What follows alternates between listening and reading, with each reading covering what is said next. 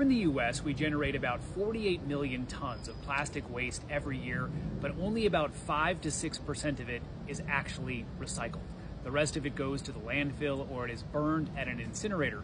And that's because plastic comes in thousands of different chemically distinct varieties, and it's very difficult and expensive to actually recycle it.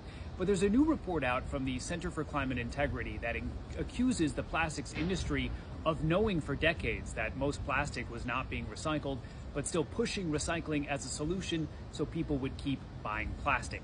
In one of these documents, they quote an Exxon executive as saying about recycling, "We are committed to the activities, but not committed to the results." The plastic industry has pushed back and said that they're trying to make recycling better and that they have something called advanced recycling technology, but so far that has not been shown to be a useful solution at a large scale.